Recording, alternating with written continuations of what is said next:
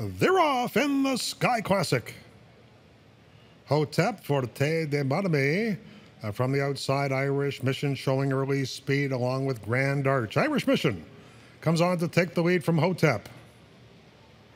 Grand Arch is third and Classic Bryce is fourth. Forte de Madame settles into stride in fifth as they take that tight turn into the backstretch. Then we have Peyton and Hampstead Heath. Perfect Timber trails this Sky Classic field as they run along the backstretch. And it's Irish Mission being nursed on a lead of a length and a quarter. Hotep to the inside, and to the outside is Grand Arch. Classic Bryce is fourth and 2.5 lengths off the lead. Forte de Monami and a patient Eurico Rosa da Silva are down toward the hedge and running along in fifth and 3.5 lengths off of the filly Irish Mission. Then we have Peyton and Hampstead Heath.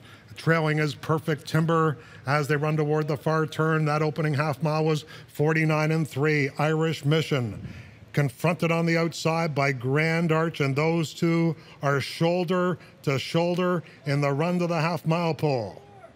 Classic Bryce is in third position and Hotep is fourth. Angled off heels now is Forte de Monami, the Sing Spiel winners, 7 lengths off the lead. They ran 3/4 in 12 4. A battle of wills on the front end.